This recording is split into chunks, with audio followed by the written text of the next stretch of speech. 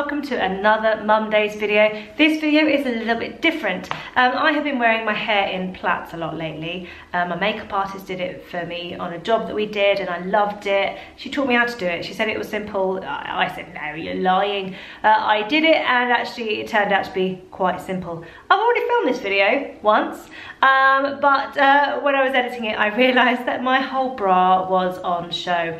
I know what you're thinking, on brand. I do a lot of work with Copperfield and everyone should be checking their baps and, you know, keeping a general eye. We should be talking about boobs, it's absolutely fine. However, not for a hair tutorial video. This isn't a hair tutorial video. This is me literally just showing you what I do with my hair because I don't know what I'm doing really at all. So I use this today, but usually I just do this. Literally, I just try and find my way. Just so you know, I'm not snazzy. So I think that's half. Let's feel. Yeah, it is. Right, so I would take some really, like, not too much, because if you take out too much, it looks a bit weird, I think. Well, it does on me anyway. So just like wispy bits. Probably my baby hairs would actually be okay. All the hairs that have regrown since falling out after having Buzz and Buddy. Literally divide your hair into 3 sections and plait. I generally have 3 hairstyles that I do. I do it down when it's been washed, a ponytail on day 2, and a bun if on day 2 it's all a bit messy and won't sit nice in a ponytail.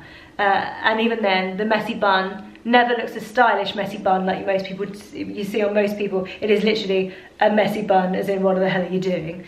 So having this now added to the mix is actually quite nice because it means that I can have a bit of variety. Plus, it means that if I'm going out and I've got a meeting and I don't really want to wash my hair, if I haven't got time to wash it and dry it and stuff, then I've got this as an option of doing something that looks like I made an effort. In fact, it looks like I made a really big effort when I probably actually haven't. It's probably just a bit of a time saver, to be honest.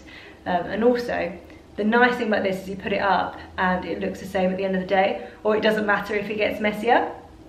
Anyway, I put a curvy grip at the end of that one. I don't know if I said that. And then, once you get to the end of this plait, literally just do this a bit.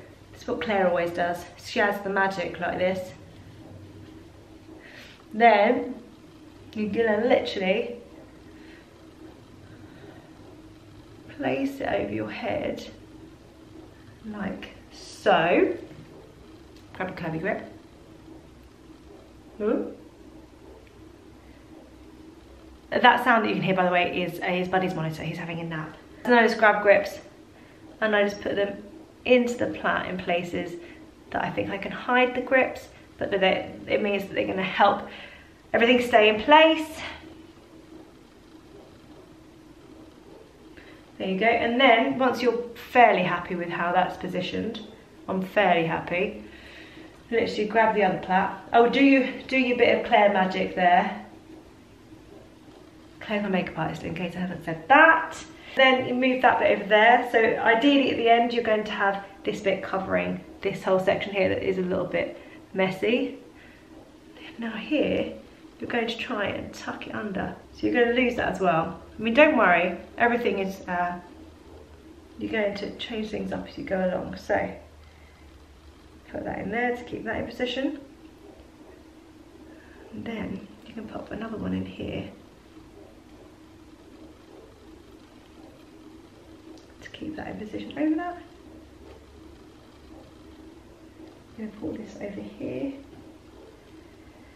I mean, it's pin central right now. It's all very, very rough, but when you are a busy mum, you don't really get time to sit and ponder over this stuff, or if you're in a rush to do anything. So that is basically it. That is it. If I was bothered about this being a bit puffy, then maybe I'd gather it and pin it in there, but to be honest, I'm not that bothered. Grab my straighteners and I just loosely twizzle a bit. Just enough to give it a bit of shape, nothing too major.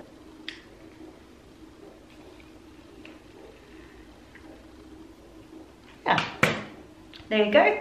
And that is my look. So I give it a bit of a spray. done. And I'm someone who generally is a little bit naff when it comes to all things hair and makeup, so it's nice to be able to find something that, you know, makes me feel like I've made an effort. Anyway, it was a bit of a different video. I hope you like it. I literally made this because so many of you have asked how I do it. So now you know, it's out there. You can all manage to do much better jobs than I can.